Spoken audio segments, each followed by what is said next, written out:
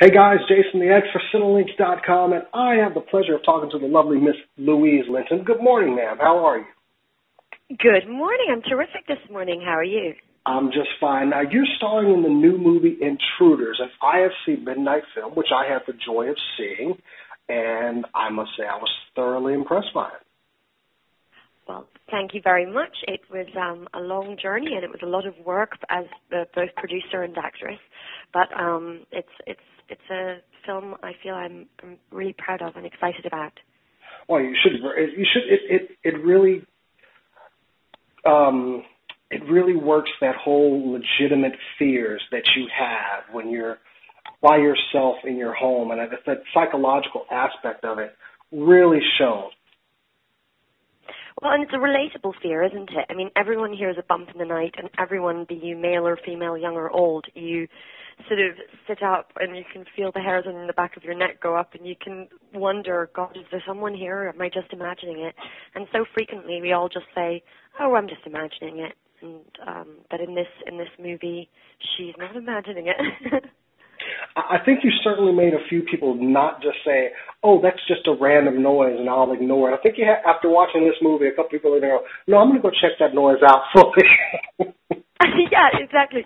It's funny because a bunch of my friends came to the premiere in Los Angeles, and I got rather angry text messages from them afterwards saying, thanks a lot. Now I'm not going to be able to sleep. I'm going to have to check under my bed and behind the shower curtain and every single door in the house. Oh, that's just brilliant. I'm going to have to find a boyfriend so that I don't have to sleep alone at night.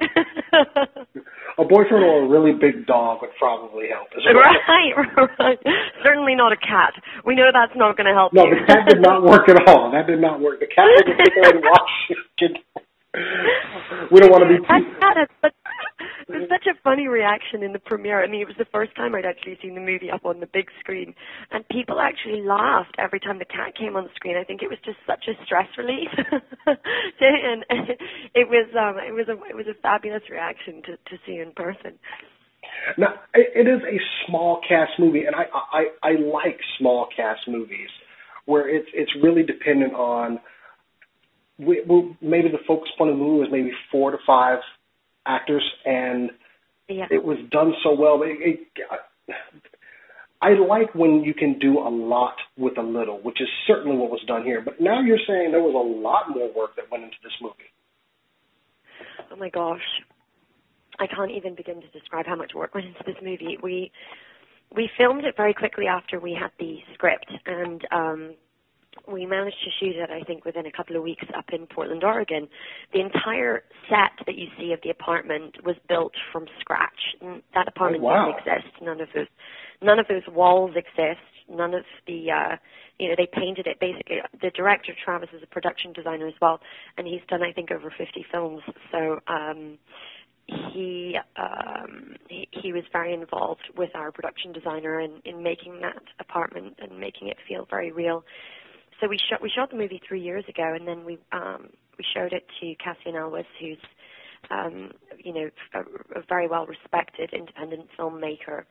He did Dallas Buyers Club and The Butler, and he said, "My gosh, this is a great film. I'd love to invest in it and come on as an EP, but I think you guys need to go and shoot a new ending, a new beginning, and add a couple more characters." So 1 year later, we found ourselves back in Portland, Oregon, shooting additional scenes, and then, when you are working with an independent budget, then, my first experience as a producer is that you will have so many unanticipated things come up and challenges. There's no way to ever anticipate all the things you're going to have to deal with, editing and deliverables and post-production. Oh, my gosh. But it feels like it was really worth it. I think it'll be easier. I think the next ones have been and will be and will continue to be much easier than that one. That was our first ever movie as first-time producers, my business partner and I. So many lessons learned. Well, to know that Travis Irving, who was the director, he was involved in the set building and everything as well. Wow, that's a lot of talent there. Yes, he between the two of us, we wore a lot of hats and we really became sort of symbiotic in a way. In order to get the movie done, we really relied on each other.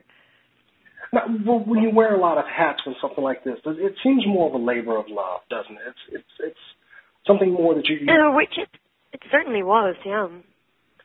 Because you have all this going into the movie, like, oh, I just did this part, I just did this part. But it seems like when you have more to do with it, you have more riding on the success of the film as well. Yeah, that's right. I mean, I think we all invested so much time in this film, and as I said, it was our first experience as producers, and so the learning curve was pretty steep. But when speaking as an actress, I know that if I just show up on someone else's set, I maybe don't have the same level of consciousness about the amount of work that's going into it. But as a producer, when you're hiring people and you're observing the amount of work that they're doing, you realize how much goes into every little movie. Gives you a little bit more pride, though, huh? Yes. I'm actually really, really proud of this film. When you're working on a small budget, you might not end up with the best product, but I think that we ended up with something that we're all really, really proud of. So when you were first looking at the script for this movie, because we spend as the audience, we spend a lot of time just in this movie watching you in peril, but you are unknowing of it the whole time, and that's the part where it's like, because honestly, yes, there are parts of the movie where you're looking around and everything, but you spend most of the movie in peril, but unaware of everything. Right. Thinking about the Philharmonic, practicing the cello while there's a murderer in that. You're doing your normal life, just practicing the cello and taking care of your friend's cat and everything. And also, John Robinson's so good in this movie. I really liked his character as well. The interactions you two had, considering there's not a lot of cast interaction, but he's the one you interact with the most. Did you feel as though he was a suspicious person, or did you feel as though he was a reliable person? Not to give any spoilers. I was on the fence, and I think when you look at the character, you don't want him to be that guy. Mm-hmm. Because we've got everybody's a suspect as well. That's the other thing. We get that nice not murder, but that mystery element. Hitchcock. Who is the bad guy here? Can we go for the obvious person? And just the way the film was shot and everything with the filmography, you can't tell. You get little inklings every now and then, because when you look at like the body structure of each of our suspects, they're not too different. So those shots you do get, and the stalker aspect of it, you can't really make a determination. And I really, really like that part. Good. Did you wait to watch the final secret scene that we embedded in the final credits? Yes, I did, of course. Because I'll admit, I stopped the movie at the end, and I was kind of like, oh my God, whoa! And I was like, wait a minute, there seems to be a little bit more here. Let me just go ahead and play. And yes, I did catch that last bit there. Well, I really hope people don't miss it. I hope that they sit and wait, because it's almost like one of those Marvel moments where it's worth, just seeing whatever little second thing they tack on at the end there. But we submerged it pretty deep into the credits. So my fear, I suppose, is that people won't actually see that last scene, which is, it's a good payoff, I think, for having sat through the hour and a half of tension. The ending is revealed, I suppose. And I don't want to give out too much, because the movie was still out June 24th, comes out on video on demand. Yes, feel free to mention that there is a scene hidden in the credits, because I really don't want people to miss it. I'm nervous. Stay till the end. Don't leave after the credits. Stay till the end of the credits. That's it, exactly. Well, I mean, the movie is very good. Like I said, it plays off legitimate fears that people have. Very well done. Releases on IFC midnight. It's going to be on video on demand.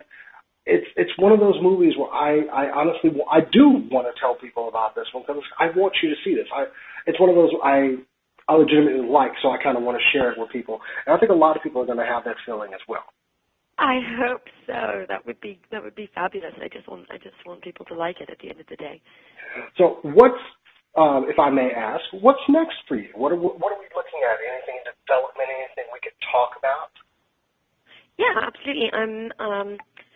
So I have a couple of movies already in post-production. I have a small role in Warren Beatty's film called The Rules Don't Apply, and that's coming out this year. I'm also in a movie called Odious. I just shot another movie with Travis Z called The Midnight Man, which is a super horrific horror in the vein of sort of like a new Freddy Krueger, if you will. So I executive produced that, and I have a small role in that movie, which I did for him as a favor because he wants to have me in every single movie he does. And I'm about to shoot a film in Canada called The Field, which is sort of similar to The Maze Runner, except much more adult, and the characters are more adult, and it's a bit more horrific. It's more of a horror film, and that's a much bigger budget, bigger cost. And then after that, I'm doing a period drama with an Academy Award nominated director and an Emmy Award winning writer, and that's a really big acting challenge that I'm really looking forward to. And my company just optioned another movie that's very similar to Seven meets The Silence of the Lambs. So that we're excited. Terrifying.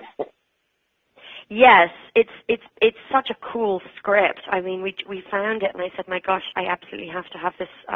Absolutely have to produce this script and possibly play the female role in it. But we've got so much on our plate at the moment. It's probably not going to be until spring next year is when we would shoot it. But if anybody out there liked those sort of elevated, intelligent genre films like those two, The Silence of the Lambs and Seven, then this is definitely a movie that you would love because it combines the relationship between a young woman and this absolute psychopath, and also has a lot of mysterious murders going on around this small town that she has to try and solve. So it's going to be exciting. I wish it were already done so I could watch it. I would say oh, I'm surprised you're so busy, but I guess success has been something that you have never just shied away from. I mean, you have a BA in journalism, and I think you have a Juris Doctorate, don't you, in law? I do. Yes, I do. I have a law degree. You just stay busy with everything. I must succeed for everything I do. Exactly. You know what? I think that you get one spin at the wheel, so why not spin it for all you've got, you know? That's sort of my motto. I wake up each morning and I think, my gosh, what can I get done today? So I'm a certificate collector. Well, like I said, better or for worse. Your hard work definitely shows in the things that you do on screen and apparently in life as well.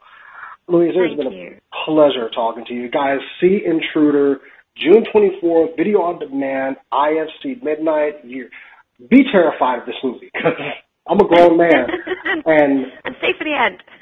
Yes, stay for the end. Absolutely stay for the end, and make sure you check all of your closets and lock all of your doors and look under the bed and in the cabinet to make sure nothing's there. Thanks for that. Thank you so much. Have a great day. You too.